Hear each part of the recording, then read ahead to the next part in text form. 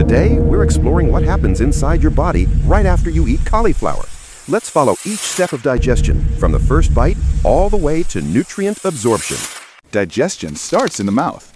As you chew cauliflower, your teeth break it into smaller pieces, while saliva begins dissolving carbohydrates and softening the fiber. When you swallow, the food moves down your esophagus through a series of muscular waves known as peristalsis.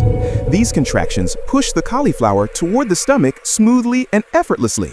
In the stomach, cauliflower mixes with strong acids and digestive enzymes. Here, proteins start to break down, and the tough fiber begins to soften, preparing it for nutrient extraction. As the partially digested cauliflower enters the small intestine, powerful enzymes from the pancreas and bile from the liver work together to break it down even further. This is where most nutrients become available.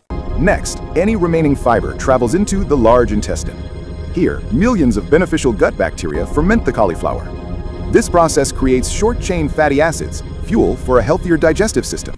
Nutrients from cauliflower, like vitamin C, vitamin K, folate, and antioxidants, are absorbed through the intestinal walls and carried into the bloodstream, where the body uses them for energy, repair, and immune support. And that's the full journey, from the first bite to the final absorption. Cauliflower delivers fiber, vitamins, and powerful plant compounds that support your digestion and overall health.